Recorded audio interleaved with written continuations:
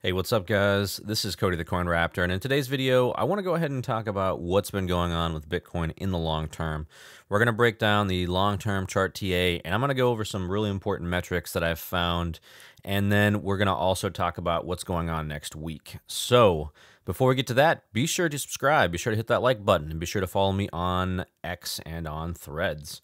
So, Bitcoin has kind of been mostly going sideways. We've seen in this market, not necessarily a bear market or a bull market, more like a kangaroo market where the price jumps up and comes down and comes up and comes down and mostly winds up staying sideways. If we take a look at the Bitcoin long term and we go ahead and look at the weekly here, we can see that Bitcoin right now is at a very crucial spot of support. And this support level is anywhere from about 25,300 down to, I would say, a little bit here at about 25,000, maybe just slightly below that, but basically below this green candle right here and in this area. I would say that given how incredibly vital this support level is, that if this support level were to actually get taken out, and that's again at about this kind of support band right here from about 25.3 to about 25,000, then we could actually wind up seeing Bitcoin move lower into this green box here I've outlined. And the reason why I've kind of outlined this green box is because this is an areas in which we've seen that there has been significant volume in the past. If we overlay this with our volume profile, we can see, let me zoom out here, and then we can go ahead and see the fact that the next level of historical volume is here at about 22,000 here at the next highest level is about 22,000. And that's kind of where I would expect the bottom part of this range to go. So this is just my estimation of where I think Bitcoin could go if this support level gets taken out. I'm going to be watching very closely to see if this support region is taken out here. And the whole idea here is if this support region gets taken out, then we can come back here into this next support area right here. Now, I think it's also too important to point out that we're at about the 200-week moving average support right now. We're at 25,748, whereas the 200-week moving average support level is at about 25,600. This level has always been incredibly crucial to Bitcoin throughout its history. If we go ahead and we pull it back and we take a look at the long term for the 200-week moving average, we can see that it barely spends any time below this level, except I would say in the past year or two, it's spent a fairly significant amount of time below this level. But historically, it normally doesn't, coming all the way back here to about 2015. And right now, it's acting as a very crucial support level. So if this gets taken out, then we could definitely see lower prices. But this is kind of important to put it into proper text of what's going on, I think. And in a previous video, I talked about the fact that this is a seasonally weak time for Bitcoin normally. And if we actually take a look at our volume candles here at the bottom, what we can see is the fact that on the weekly, most of the days, in fact, let's see, 1, 2, 3, 4, 5, 6, 7, 8 of the last 8 weeks, they've all been red apart from 1 week. And it just kind of shows you that the selling pressure on Bitcoin right now is incredibly strong. And the market remains depressed over the last 2 months. And the reason for that is that Bitcoin is going through a seasonally weak period right now. We saw a red July, we saw a red August, and currently we're seeing a red September. Now, it's entirely possible that we do wind up seeing more losses in September, and then we see a very strong recovery in October. Usually when we have very strong losses in September, it's also preceded by strong gains in October, except for, I'd say here in about 2014. That wasn't the case. But if you look at something like 2019, in which it went down 13%, we had a 10% gain in October. In September, when it went down 7%, you had a 39% gain in 2021. In 2020, when it went down 7.5%, it went up 27.7% in October, so that next month. So Bitcoin's in a historically kind of weak area right now. As long as we can kind of make it through September, I think we're going to wind up being good. I think Bitcoin is going to recover as soon as it gets out of this month, but it's entirely possible that we could wind up seeing more selling to push us below this vital support. And if that's the case, then we can wind up here, I think, somewhere in this green box. But I also want to go ahead and point out the fact that the dollar index has been incredibly strong lately. And people have been talking about the dollar index, or the strength of the dollar versus other currencies. And the dollar index right now is at a point of resistance. Okay, so the dollar index tends to trade inversely with Bitcoin, and right now it's at a point of resistance at about 105 or so. We're going to see if we get a breakout above these levels, and if we do, there's even more resistance here at about 105.27 or so in this region right here. Now, I'd be looking for this level to hold and potentially push higher if the Fed keeps raising rates, which is possible. And I would also expect that if it does go past this resistance level, then we could see it go all the way back up here again to 107, 108, and that would also put pressure on Bitcoin as well. So I don't want to just be negative on Bitcoin, but I'm trying to lay out the reality of what's going on. The current macroeconomic environment is extremely challenging, and the strength of the dollar is rising currently.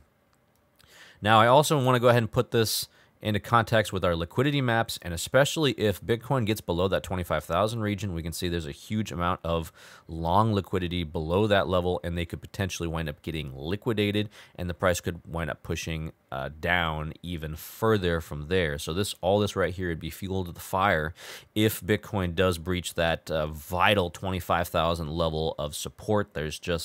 There's all this long liquidity down here going all the way back to about 22,700 is one of the largest areas of that long liquidity. So that's something for us to watch out for as well. Now, I also want to go ahead and talk about the exchange reserve, as I usually do. The exchange reserve in the past couple of weeks, we've actually seen a rise in the number of Bitcoin on the exchanges, and it seems like this is kind of a result of all the selling that we've talked about. Right now, it's gone from a low of about 2,039,000 here to a level of about 2,053,000. So we're starting to see some inflows of coins to the exchanges. Now, if we go ahead and look at the profitability of these sellers, we can see that according to the SOPR, the spent output profit ratio, that they are selling currently at a loss. So what we're seeing right now is a lot of panic selling going on for Bitcoin, and it seems to be short-term and long-term holders right now are selling at a loss currently. I also want to go ahead and talk about where we are in the cycle as well. Bitcoin's halving is approximately 219 days away, and if we go ahead and overlay this onto a realized price chart, what we can see is that we are fairly late in the cycle, and Bitcoin doesn't tend to slip below. What we have is the realized price here in purple. It doesn't tend to slip below that level this late in the cycle. Okay, so it's very unusual if Bitcoin does get to that level, and right now the realized price is about 21,300. I think that would be very strong support if we ever did get anywhere in that area. I think that we'd see a very strong bounce, a very strong reaction as dip buyers come in and push the price even higher. But it would be very unusual right now for Bitcoin to slip below that level. So if you guys want a worst case scenario or an Armageddon or Black Swan, I do think that it's going to wind up being at the realized price at about 21,300. But I still think this is an incredibly unlikely possibility. We'd have to see a major Black Swan event, a major crypto hack, or an exchange going down, some kind of bad news with Binance would have to wind up being something like that, the catalyst for it to move down to that level. But I'm just putting that out there. That way you guys know, where the bottom, the actual final bottom, I think, would be in this current kangaroo market that we're in right now. I also want to go ahead and talk about the Bitcoin Puell multiple. Now, it can be thought of like a tool for measuring miner profitability. Miner profitability right now is at 0.87, and this level is actually not too bad. I mean, if it comes down here into this green area, that's the level I would start to be concerned about with miners and miner profitability. But right now, it's kind of more in the middle of the range. This is an area that we saw before, back in about March of 2022 in this region right here, April 2022. So it's not terrible. It's not as high as it was back in July, but so far it looks like the miners are actually doing fairly well. And in fact, if we look at the Bitcoin hash rate, we can see the hash rate is very close to all-time highs yet again. And the hash rate has been just on a relentless march upwards. And it really seems like miners right now are not doing too poorly. They're bringing more rigs online. The rigs that they're bringing online are more efficient. And as such, they shouldn't be as inclined to sell. And if we go ahead and take a look at our Bitcoin average transaction fees, it's at about $1.40 right now. I know I've sent Bitcoin recently to one of my wallets, and I know I paid probably about 83 cents or so a transaction. It was pretty crazy. It's very low right now for the transaction fees. All right, so now we're going to go ahead and talk about what's going on for the rest of the week. Okay, so we're over here on Market Watch's economic reports calendar. And Monday, we don't have anything. Tuesday, we don't have anything. Wednesday, very important, core CPI and CPI year over year. Okay, this is absolutely vital. We could wind up seeing a massive spike in volatility on Wednesday, depending on how the CPI comes in. Now, the forecast right now is expected to be 3.6, so we'll see if we wind up coming in below that number or not. And the core CPI is expected to come in at 4.3%, so expect that there's going to be some major volatility on Wednesday as these numbers are released at 8:30 a.m. Eastern Time. Thursday, we have the initial jobless claims. We also have core PPI, or the producer price index. Okay, those are going to be also very important because the Fed's looking at CPI, they're looking at PPI, and they're determining whether or not they have to keep raising rates. And if they raise rates, it's bad for Bitcoin.